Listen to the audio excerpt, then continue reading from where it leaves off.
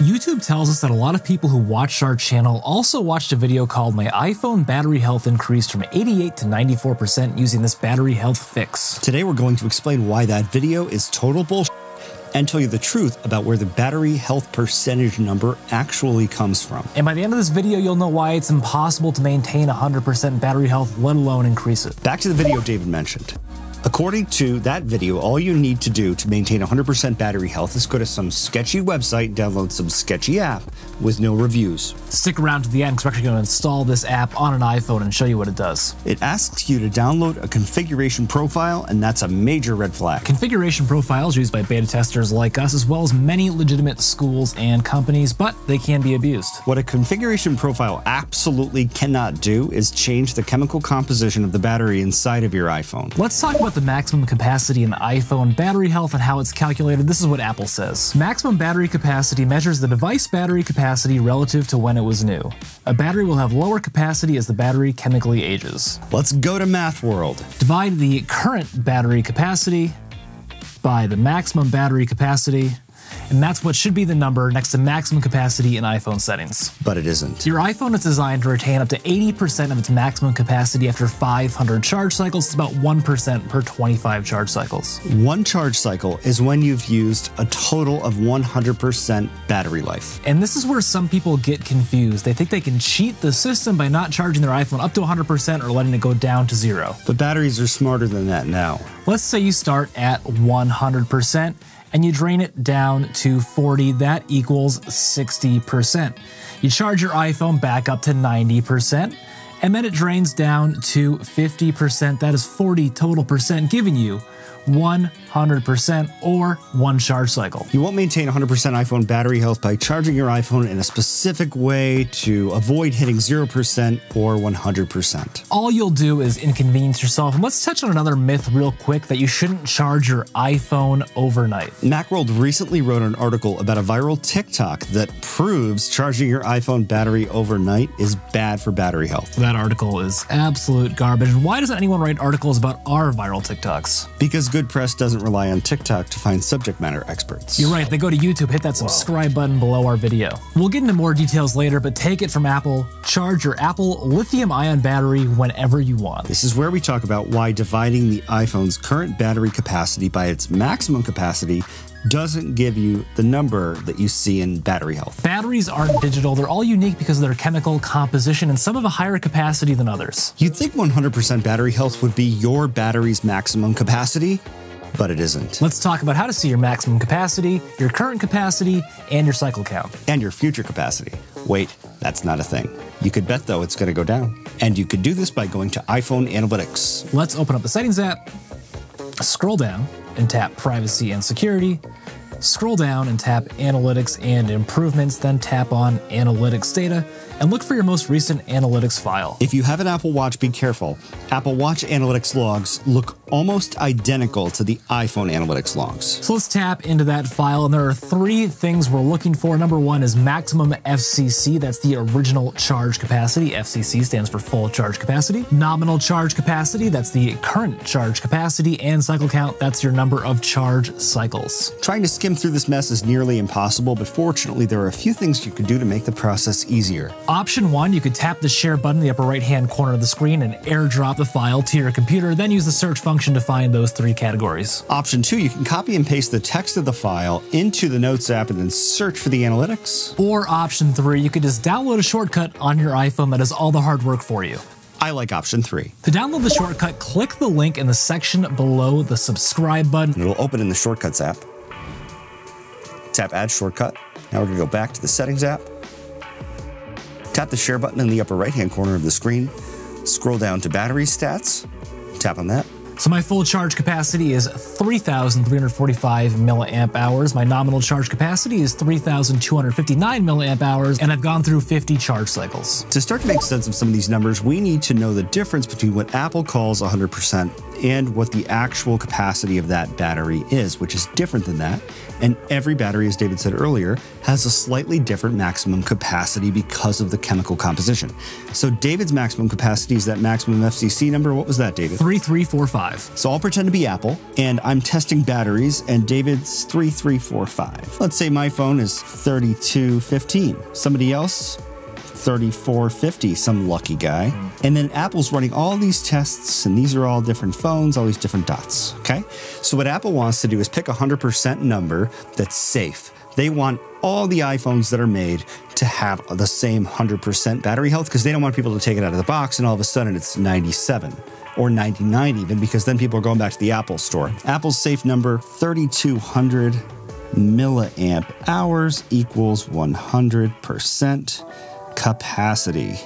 To find David's original maximum capacity, we take his number, 3345, and we divide it by what Apple calls 100%, which is 3200, and we get what, David? How about 104.5%? 5%. It's an A++ for you. What's your current capacity? 3,259 milliamp hours. 59 divided by 3200 equals what? 101.8. And how many charge cycles? 50. After 50 charge cycles, David has lost how much? 2.7%. According to Apple, you should lose about 1% for every 25 charge cycles, so David is actually outpacing that number a little bit, Just which a is little great. bit. Yeah, not ideal. So he's still at 101.8%. Is that what your battery health number says? Well, let's go back to the main page of the settings app. Scroll up. I don't scroll up. Just tap battery. Tap battery health and charging, and it says 100% maximum capacity. It's lying, because it's impossible to maintain 100% battery health in real life. Every time you discharge the battery, you lose a fraction of a percentage. It's not anything you're going to notice, but it happens. Ultimately, maintaining 100% battery health comes down to reducing the number of charge cycles your iPhone goes through. So should I just turn on low power mode all the time? No, it's great when you're in a pinch, but what low power mode does is it turns off a bunch of great features on your iPhone to try and preserve battery life. So you're also saying it doesn't matter if I charge my iPhone overnight? Your iPhone doesn't care what time it is. We'll tell you about some real battery saving tips in just a minute, but first we'll download that Battery Pro app to see how it actually works. I'm gonna go to that weird website on my iPhone. I'm gonna search for Battery Pro, tap install, and look at that bar. It's going nice and uniform across the screen. Hint, hint, if you see a progress bar on a website and it looks like it's way too smooth, it's not doing anything. It's just saying, okay, I'm gonna take 1 minute to get from here to there. It's just a graphic. Why do they do that? To make it seem legit, and this website is trying to download a configuration profile. Do you want to allow this? Of course, allow. Don't actually do this. Profile download, review. He's a professional. Review the profile in settings. Let's close out of that. Let's go over to the settings app. We're gonna tap back to the main page of settings. If we scroll up, profile downloaded, let's tap on that. And see how it says web clip over here? That's how I knew the whole thing was BS. Well, we're gonna tap install. Enter my passcode. Are you sure? Yes. Okay, consent, no special permissions required. Tap next. Profile not signed. Is that an issue? Not more than any of the other problems with this. Let's tap install, and we're done. Battery Pro is installed. So let's tap done. All right, so now David's installed the app. Let's go to the home screen. We're gonna open up the Battery Pro app. Missing files. We need more files. Now it's done. Download additional files to continue. So you need to download more apps. When you tap Get next to iHeartRadio, for example, it shoots you over to the App Store. This is called an affiliate link. If you make a purchase after clicking on this link, then the scammer, whoever's behind all this BS, will get a commission. Yeah, let's go back to our Battery Pro app. Oh boy. Let's see if we can just do all of these, and I bet it works after you do all of them. Wonder if the guy who made the YouTube video is actually getting these commissions. Probably. It still says 0 of 3. So as you can see, this is not fixing your iPhone battery health. It is a scam to get to give them dollars. Just to peek behind the curtain here, you can see at the top of the screen here, David's got the black bar going on all the way across. That's because it's a web clip. It's not actually the settings app that guy was showing you in the video. It's a website with a picture of the settings app with 100% on it. What would Apple do if you walked into the store and you showed them this app? They would run a diagnostic on your phone and realize that your battery was actually fine. Let's talk about some real iPhone battery tips that'll help you reduce the number of charge cycles your iPhone goes through. Open up the settings app, scroll down, and tap battery, and then tap battery health and charging. First, let's talk about peak performance capability. To understand peak performance capability, we need to get in our time machine and go all the way back to 2017. In 2017, Apple was caught throttling back people's iPhones if they had older batteries. in a scandal that has now become known as Batterygate. At the time, we said it was BS. It was. Apple said that they were doing it because they wanted to protect older iPhones, and they totally didn't do it to slow down older iPhones just so that they could sell new ones. And how correct were we, David? $500 million correct. How much of that did we get? None. Zero. None. In 2020, Apple agreed to pay over $500 million as part of a class action lawsuit. We told you so. The result of all this is that Apple built in the ability to turn off performance management protections. If you have an older iPhone and have that option, go ahead and turn it off. Next, let's talk about optimized battery charging. Optimized battery charging says it'll help reduce battery aging by learning your charging habits and not charging your iPhone only when you need it, but it requires you to leave on two settings we recommend turning off. Those are system customization and significant locations. So it's going to optimize the battery charging, but it's going to use more battery throughout the day, which is going to increase your cycle count.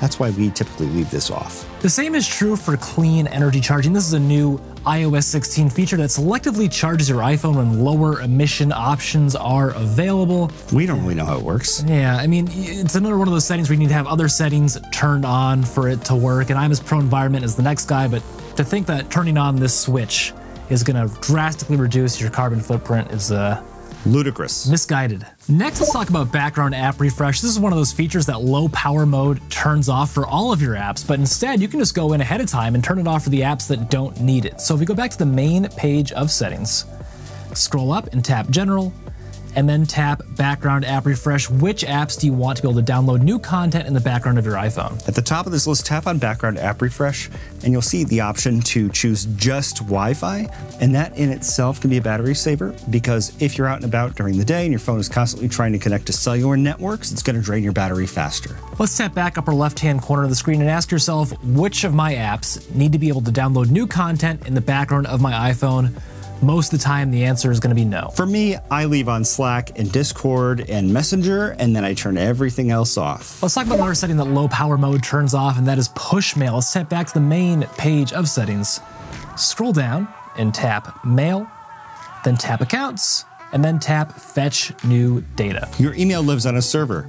Your phone maintains a connection to that server to check to see if there's new mail. With Push, it's always connected. With Fetch, you decide how often your iPhone wakes up to check to see if there's new mail. So, saves battery life. Yep, turn off the switch at the top of the screen next to Push, and then choose every 30 minutes, 15 minutes, every hour, whatever works for you. I choose 15 minutes. And anytime you open up the Mail app, your mail will fetch for you. Let's bring this discussion of bad internet advice and iPhone myths full circle by talking about closing your apps. But they like us, David. We don't want to talk about this because most people think that if you close out your apps, it doesn't make a difference in battery life. But in real life, based on my experience as an Apple employee, it does make a difference. You should close out your apps. Also, just from a usability perspective, the point of the app switcher is to be able to quickly navigate between apps. If you have 30 apps open in your app switcher, it's going to take you forever to scan back and forth. Yeah, it's useless. Nobody ever talks about that. Next up, a setting that even Apple recommends leaving on. Let's tap back to the main page of settings, scroll up and tap Accessibility, tap Display and Text Size, and scroll all the way down and turn on the switch next to Auto Brightness. Auto Brightness is another word for please join our channel. There's a join button below the video. It says join, and it's in a little oval now. It used to be blue, it's not anymore. Yeah, click that button, see what you can get. Auto Brightness, instead of having your display cranked up all the way, all day long, draining battery, this will adjust it for you. It'll be nice. And what about you iPhone 14 Pro users out there with your always on displays? You think you're special, but you're draining battery, but you don't have to. Let's step back to the main page of settings, then tap on Display and Brightness. Scroll down and tap on Always On Display and turn off the switch next to Show Wallpaper. Apple listened to me and David in our iPhone 14 Pro review, and we said, Apple, what are you doing here with this Always On Display? We don't need to see the wallpaper. We just want to know what time it is and maybe see some other stats. So Apple built this switch for us. That is Show Wallpaper. Yep. Turn it off. Save a little bit of battery life. Also, if you just don't like Always On Display like me, I'm going to turn that off, and I think that they'll save a little bit of battery life when you do that. It will technically. You don't like always on display, David? I don't know. What I would really love is if you watch our iOS 16 battery tips video for a ton of more battery tips that'll help you reduce the number of charge cycles your iPhone goes through and helps you preserve your maximum battery capacity. Oh, I have my iPhone 14 Pro, and I don't like the always on display. Meanwhile, there are people out there, David, who have phones that don't have always on display, and they'd love to be able to turn it on. Grass is always greener.